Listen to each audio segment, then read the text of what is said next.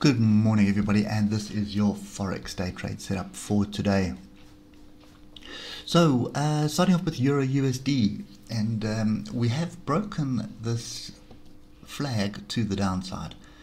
Now there's a very low probability that that continues, just so we're clear on that. So when you have a flag break in the opposite direction, there's a greater chance of it coming back up and breaking the flag to the upside than there is to the downside. Okay, so that's the one scenario, and I left all the structure in that we had drawn in yesterday just for a reason.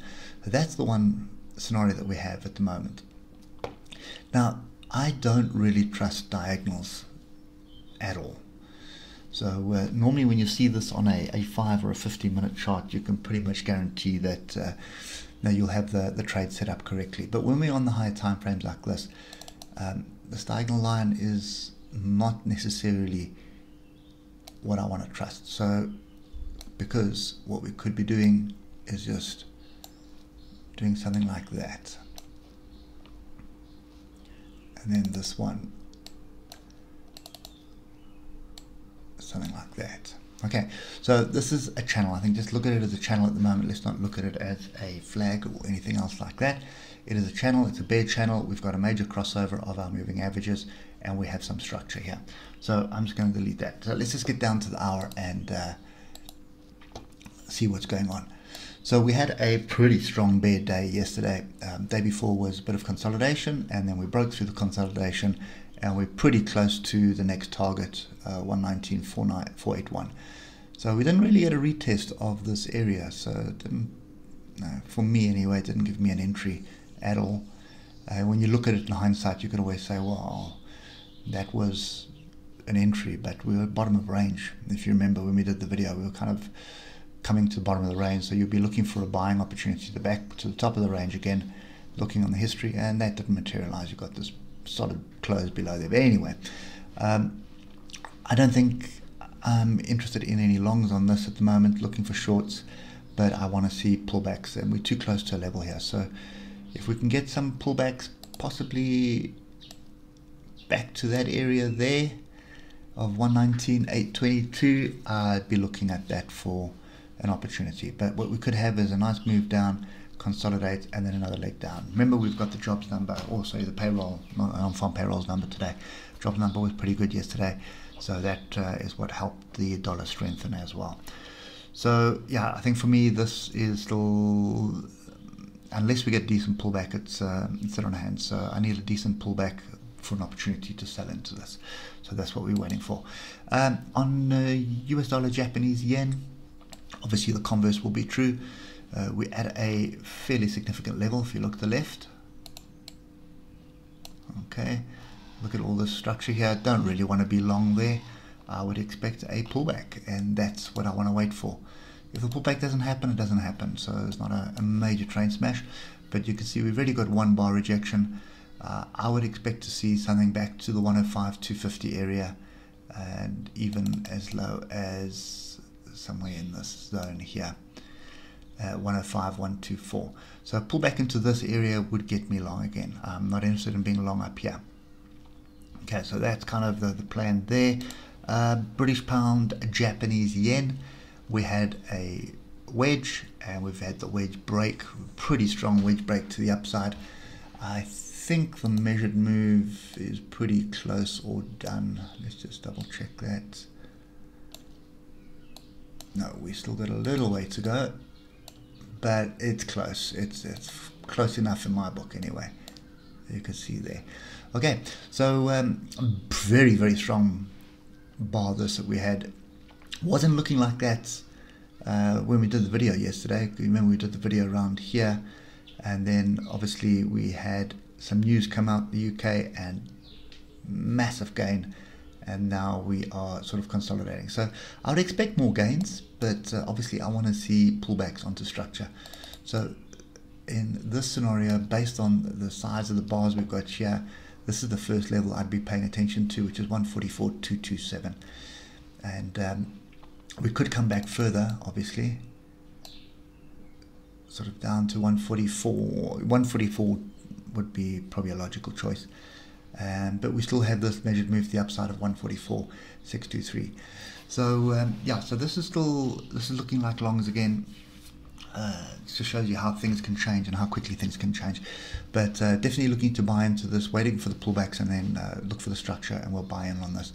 Stops on this is going to be an issue because this is your stop area, and that is massively far away at the moment. So this fractal here, depending on the open, may offer an alternative stop area. So I would be watching to see what transpires at the open. I would expect a second move to the upside. I just want to see the daily. You see a whole, what's that, 1, 2, 3, 4 days of consolidation and then a breakup. Could also be an exhaustion bar. So you would expect some kind of a pullback before trying to buy into that. But that is fairly significant at the moment. Okay, next one is Aussie dollar, US dollar. And obviously we are trending lower. We've got a crossover here. 155 EMA is holding us up at the moment. Oscillators are crossing over fairly far apart, which is an indication I should be looking for opportunities to the downside, which is exactly what we're looking for, but not from where we are now. So we want structure, we want a pullback, and I'm just going to use these levels here. So this is the first area. We did test it going into the close at 0.76083, but that's the level I'm looking at the moment. And obviously we can go higher as well. So bear in mind, yesterday it was looking like we were going to get a reversal, get a crossover, move to the upside. We did come back and test the moving average, but the key thing here is these moving averages stayed red above blue. So the 33 EMA stayed above the 66 EMA all the way through yesterday. So there was no reason to be looking for longs. Okay. And again, your hindsight is the perfect science. I first admit I was looking at a potential trend change, but lesson learned. Whenever you see a potential trend change, wait for the confirmation. This looked like confirmation, however, we didn't have a crossover. Okay, so we were still bearish. We were still bearish with the moving averages. So keep that in the back of your mind. That's where patience comes in, and you don't jump in on a position, because then you look at it afterwards and you realize why you got taken out, because you weren't paying attention to the rules. Okay, so when the moving averages are pointing down, when the 155 is above the 66, which is above the 33, that is a bear trend. Okay, anyway, so we're looking to sell, but we don't want to sell down here. We want to sell higher up. So we're looking for 0.76083, I think, is the most logical choice. And just draw a second level in. And I'm picking up these three lows here, because 0.76149, because that could be another area. Your stop is above this pin bar here, which is at 0.76293. Euro British pound, obviously the British pound had a fairly good move. So again, had a bit of a wedge forming. It was looking like a potential trend change, but again, lesson learned, and this is something that we all, I mean myself included, keep having to remind myself, because one of our human emotions, which is greed, often takes place. So and you see something like that and you think, oh, I'm going to get in at the bottom of this, and it's going to go to the moon, I'm going to make so much money, and it goes against you. So yeah, always wait for the confirmation. And this is another one where this one did actually cross over, and it was looking good. I still said to you yesterday, this is looking really good, looking like a potential trend change. And then you get one bit of news, boom, and down we go. So again, this is the same, looking for pullbacks. First pullback would be 0.87738, and a deeper pullback would be all the way back up here at 0.87944. So yeah, this is short. It's going to continue short, stay short for me at the moment. So we're just waiting for pullbacks, and then we're looking to get in on this. Okay, it depends what happens today. This fractal here could also be a stop area, so it could be a break below the lows of yesterday and then come and retest and then continue down. So that's another thing to watch out for. And British pound New Zealand dollar is going to be pretty much the same thing. So remember, we would be looking at this 191663 area for a pretty big inverse head and shoulders, and yesterday I'd basically given up hope on that. And again, one bit of noise, and up we go. So this is above and below the moving averages. We're range bound. We shouldn't actually be looking for opportunities here until the break. So that is still the plan. So it's 191,663 to the upside, which I think is what's going to happen, and 189,265 to the downside. Those are your two levels, top and bottom. So what we're looking for, or what I'm looking for at the moment, is this here, 191,663. I want to break and a retest of that area, and that's going to give me the confirmation long.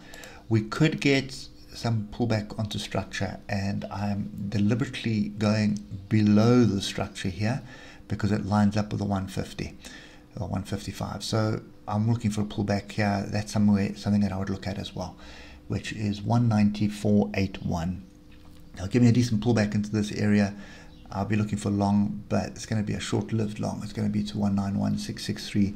Until we break that through 191,663, I want to break on a retest of that area. That gives me a confirmation for the longer-term longs. Anyway, that's the Forex market today. Bear in mind, we do have noise coming out later this afternoon, so non-farm payroll, so US pairs will be pretty volatile this afternoon. And I don't think there's anything else coming out that I'm aware of.